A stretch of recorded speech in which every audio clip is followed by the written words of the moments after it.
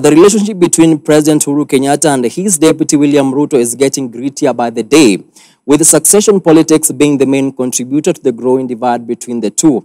While presiding over the Labor Day celebrations at the Nyayo National Stadium on Sunday, President Uhuru Kenyatta launched a scathing attack on his deputy William Ruto, accusing him of absconding duty and inciting Kenyans against the government.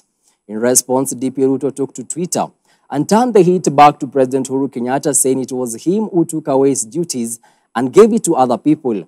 The Kenya Kwanza Alliance, led by National Assembly Speaker Justin Muturi and Amani National Congress Party leader Musalia Mudavadi, have defended the DP, saying the buck stops with the president and he should not blame anyone else.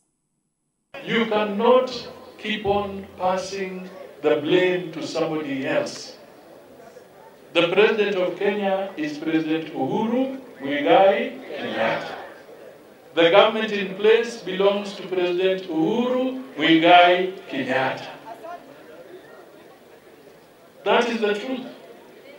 And if the cost of living has gone beyond the means of ordinary Kenyans, President Uhuru Kenyatta, the buck stops with you. Tarehe 9, wacha tumalize hiyo kazi, na ikiwezekana mtaona tukiendesha wheelbarrow tunapeleka watu nyumbani.